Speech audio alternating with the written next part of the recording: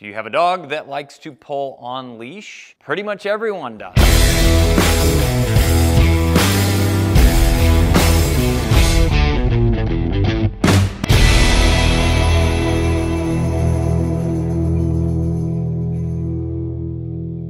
everybody, Ethan here with Standing Stone, and today we're going to be talking about how to get your dog to heel on leash properly.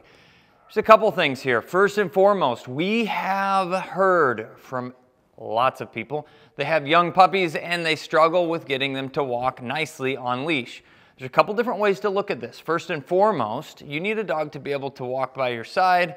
That's one option. We call that heeling. The other is to go on a loose leash walk. That's essentially going to be that the dog has the ability to kind of roam a little bit and sniff, but not be pulling on the lead. This is a bigger thought process. So what we like to start with is the actual heeling portion, which is keeping the dog by your side. Now today, I have Hex with me, and we're going to be talking about this Standing Stone EasyLead. This is a product we specifically designed to help stop pulling. Now, when you stop the actual pulling in the process, you're able to condition a dog that's not pulling. This is not a end-all be-all. This is a progressive training system that allows us to go from a dog that's pulling on leash to a dog that doesn't pull on leash to a dog that can walk completely loose leash or off leash, heeling beside you.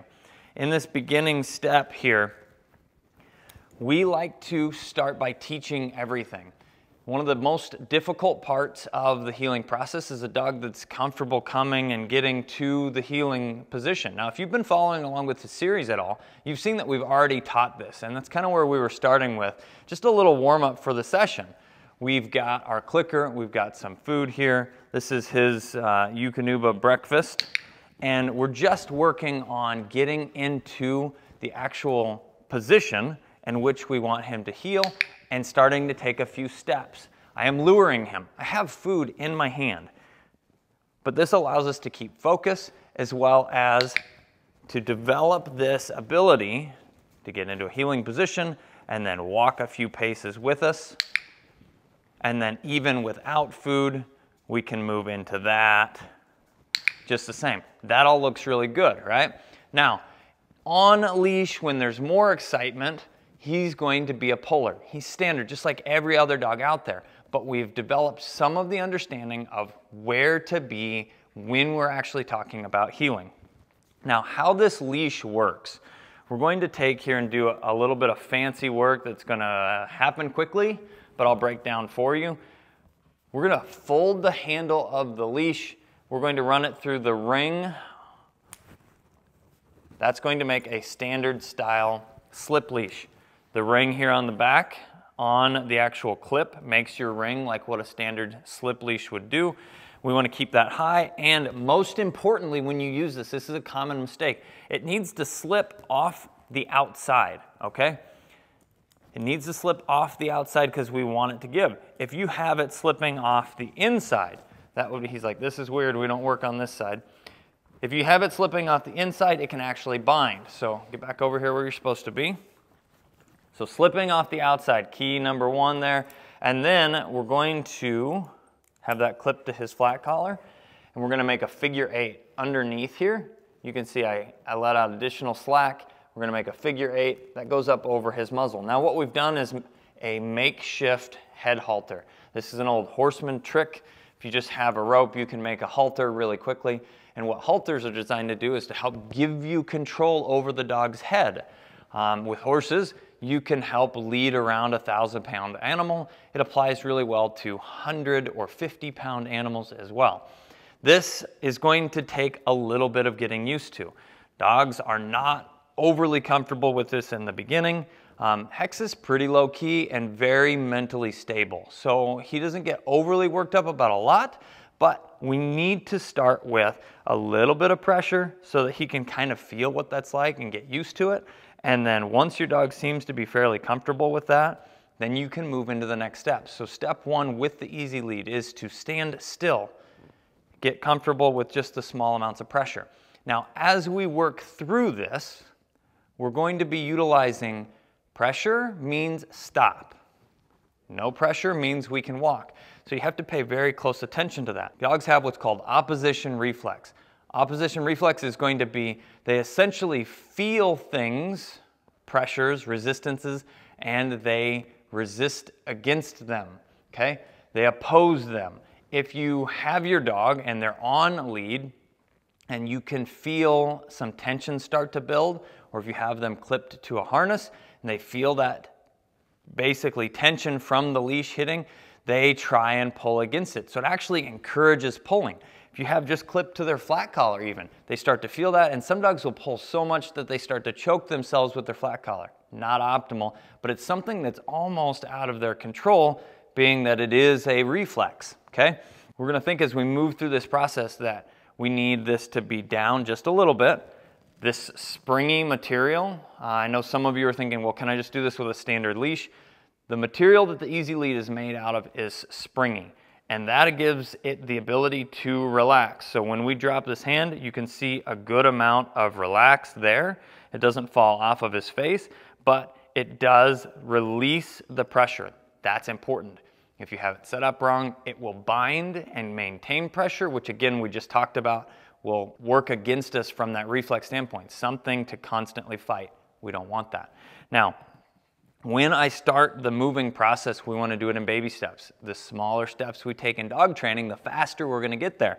So we will do a little bit of sidestepping. I can just move into him and then stop. That I got him to move his feet without actually asking for movement, because it's really easy to say, come with me, and then what are we doing? We're applying pressure here. That's what needs to stop, right? So we just sidestep here a little bit and then stop him. He can get used to that process of moving and stopping. What does the pressure mean? How do we deal with it? Again, just a few steps around and stop. Now, he's, again, very comfortable with this. You can even see a handful of little tail wags. He's relaxed, he's reserved, but he's dealing with it well. The next piece, we do a lot of luring, baiting type of activity with our hands. It gets food from our hands. So we can actually utilize that food or just encourage movement here. And then again, stop. This is simple, okay? So here's another mistake that we see people make on a regular basis, whether they're trying to utilize the EasyLead or they're just going for a walk with their standard leash, okay? The mistake that's made is people just slap the leash on, or whatever the healing product may be, there's a lot of them on the market, but then go for a walk, okay? The end goal, and we talked about that in the beginning, the end goal is to be able to go for a walk. We can't start there. We have to start here. Do sessions in your house, do sessions in your garage, do sessions in your driveway, then take short trips up and down the sidewalk, then go for the longer walk. All of these are a progression through the process. Now, we're encouraging movement, so this is loose. You can see him give to it a little bit right there, right? He's kind of pulling on it. He's like, I don't know about this. So what we're going to do is build a bigger reward. I've got food right here. I'm going to keep his focus and then again stop. This is building comfort with the walking process. You get to eat that. I don't need to keep it from you. Good job. So around in a circle, he's now focused up here and stop. Good boy. There you go. Now we're going to do one without the food in my hand. It's important to kind of mix that up. Hey, hey, hey. Good. Again, we have him walking. This is only a few steps. If your dog doesn't progress this quickly, it's fine. It's more about working through each individual step at your dog's pace. Step one being get used to the lead. Step two being these little bit of side movements, get used to the leash. Then we move into the next step of walking forward, either with food or without. Hey, we don't want you focusing on that. We want you focusing here. You can see I've got a little bit of slack in the lead. And then when we stop, light pressure up. And so that you're understanding, this is very, very, very little pressure. And using basically 2 fingers here to control this leash. We don't want hard, sharp pops, and we don't want long, steady pulls. It needs to just be light tap, tap, tap as a, hey, focus, you need to stop. Let's keep moving here. Good job. Right there. Good. We'll turn this way. Good job, bud. Come on. Good. Keeping focus here, making turns now, making huge progress with this guy. And stop. We'll do a brief here, but this is an awesome tool to be able to help stop pulling, okay? Now, once we have a really good understanding of the EasyLead, that is going to slip right off of his nose, and we're gonna go back to what I showed you before. That's a slip style lead, and we'll move into collar conditioning to heel. That will be the process that ultimately allows us to be completely off leash as we're walking on lead, and we can apply that to all aspects of life. Guys, I'm the guy with the pink gun. This is Hex. We appreciate you watching, and we'll see you in the next video.